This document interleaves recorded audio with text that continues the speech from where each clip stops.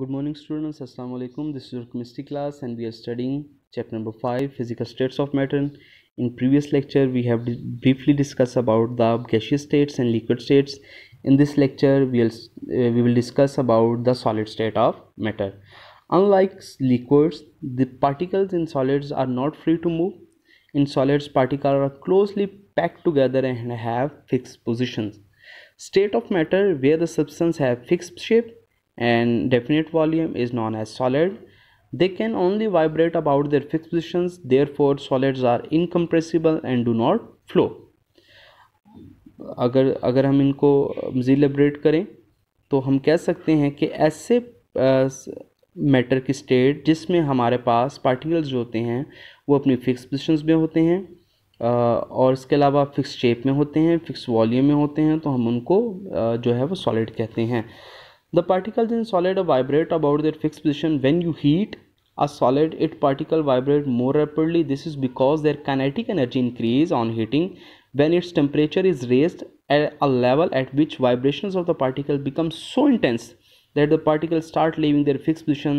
Thus the arrangement of the particles within the solids break down. Eventually the solids melt. अगर आप solids को melt करें, अगर आप सॉलिड्स को हीट करें तो हीट करने से सॉलिड्स के जो पार्टिकल्स होती हैं उनकी वाइब्रेशन जो होती है वो बढ़ जाती है, काइनेटिक एनर्जी बढ़ जाती है. जब काइनेटिक एनर्जी बढ़ जाती है तो वो क्या करते हैं, अपनी पोजीशंस को ब्रेक करते हैं. ब्रेक होने की वजह से जब पोजीशन को ब्रेक करते हैं तो हम कह सकते हैं कि अपनी स्टेट को चेंज करते हैं. तो इस स्टेट में क्या होता है कि वो अपनी फिक्स पोजीशन को छोड़कर दूसरी पोजीशन में आ जाते हैं. यूँ कह लें कि करीब तो होते हैं लेकिन पहले की बनिस्बत जो होते हैं थोड़े से दूर चले जाते हैं और लिक्विड स्टेट में कन्वर्ट होना शुरू हो जाते हैं. तो इस संबल को फिर मेल्टिंग पॉइंट कहा जाता है. मेल्टिंग पॉइंट होता क्या है, इट्स अ टेम्परेचर. ये वो टेम्परेचर होता है एट विच सॉलिड बिकम्स लिक्विड, जिसमें सॉलिड लिक्विड में कन्वर्ट हो जाता है. फॉर एग्जांपल अगर स्नो को आप वार्म करें तो वो रेन में कन्वर्ट हो जाती है. इट्स मीन स्नो जो थी हमारे पास सॉलिड फॉर्म में थी, तो वार्म करने से, टेम्परेचर बढ़ाने से काइनेटिक एनर्जी बढ़ी तो मॉलिक्यूल्स अपनी फिक्स पोजीशन छोड़कर लिक्विड पोजीशन में चले गए, दूसरी पोजीशन में चले गए, तो हमारे पास इसकी स्टेट चेंज हो जाती है. ऑन कूलिंग अगर आप इसको कूल करें तो लिक्विड फ्रीज होता है. तो फ्रीज में वो टेम्परेचर होता है eight which liquid becomes to solids, में लिक्विड दोबारा से सॉलिड में कन्वर्ट हो जाता है. इन शॉर्ट हम कह सकते हैं reverse process of melting point, जिसमें दोबारा से जो लिक्विड होते हैं वो अब रीअरेंज हो जाते हैं और अपनी पोजीशंस को मेंटेन कर लेते हैं और लिक्विड दोबारा से सॉलिड में कन्वर्ट हो जाता है. इसी तरह हम इसमें एक और इसकी प्रॉपर्टी के बारे में पढ़ेंगे, सुब्लिमेशन. सुब्लिमेशन is a transition of the substance directly from solid two phase, gas phase, without passing through intermediate liquid phase. अगर कुछ सॉलिड्स हमारे पास ऐसे भी होते हैं जिनको गर्म करने से वो मेल्ट नहीं होते, हीट करने से मेल्ट नहीं होते बल्कि डायरेक्ट गैस फेज में चले जाते हैं. इस प्रोसेस को सुब्लिमेशन कहा जाता है. सुब्लिमेशन जो होता है एक एंडोथर्मिक प्रोसेस होता है that occur at a temperature and pressure below the substance triple point. और अगर इसके रिवर्स प्रोसेस की बात करें तो हमारे पास डिसुब्लिमेशन या डिपोजिशन आता है इन which substance passes from gas to solid phase, जिसमें सब्सटेंस गैस से डायरेक्ट जो होता है वो सॉलिड फेज में कन्वर्ट हो जाता है बाय स्किपिंग लिक्विड फेज. अगर एग्जांपल्स की बात करें तो Dryas is a perfect example of sublimation. Dryas is a solid carbon dioxide. Carbon dioxide is typically found as a gas. When it's frozen into the solid, it turns directly into the gas and totally skip the liquid stage. तो ये थे हमारे पास कुछ properties. हम देखते हैं कि solids की टाइप कौन सी होती है. सॉलिड्स की टाइप्स की बात करें तो सॉलिड्स की ये जो टाइप है ये हम माइक्रोस्कोपिक अपीयरेंस की बिना पर इनको डिवाइड कर रहे हैं. तो टू मेजर्स यहाँ पर हम टाइप्स पढ़ेंगे सॉलिड्स की.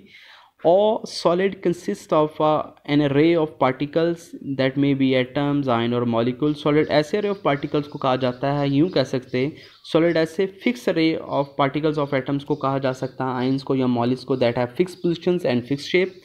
The particles are held together by strong attractive forces between them. Particles इतनी मजबूती से एक दूसरे के साथ जुड़े होते हैं कि उनको जुदा करना, उनको अपनी जगह से हटाना जो होता है वो मुश्किल होता है. The strength of the force exist between the particles of a solid determine the melting points of solid. जिस तरह मैंने पहले बताया है कि अट्रैक्टिव फोर्सेज जितनी ज़्यादा होंगी मेल्टिंग पॉइंट उतने ज़्यादा होंगे. You can recognise solids to major groups on the basis of microscopic appearance. This is the base of arrangement of particles of a solids. में अरेंज ऑफ पार्टिकल्स को हम discuss करेंगे. तो यहाँ पर हमारे पास टाइप्स हैं. एक क्रिस्टलाइन सॉलिड और मॉर्फस सॉलिड। अगर हम क्रिस्टलाइन सॉलिड्स की बात करें, the solid that is composed of orderly repeating three-dimensional arrangement of particles. This means crystalline solid have well-defined shape, orderly arrangement of particles, and have sharp melting point. We have 3 points here. The first one is, students ये underline कर ले points को. The first one is crystalline solid have well-defined shape. The second one is orderly arrangement of particles. And the third one is crystalline solid have sharp melting point. For example, हमारे पास NaCl, sodium chloride और AgNO3, silver nitrate. On the other hand, when we are talking about the amorphous mean lack of shape, lack of arrangement of particles.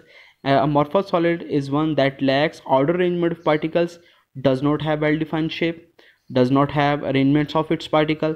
Amorphous solid do not melt at definite temperature, but gradually soften when heated. For example, plastic, rubber.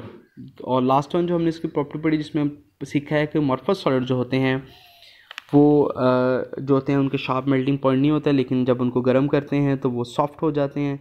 Rubber, glass, plastic, pitch, और ये जो इसकी common example है black lamp, इसकी जो होती है हमारे पास कॉमन एग्जांपल आती है।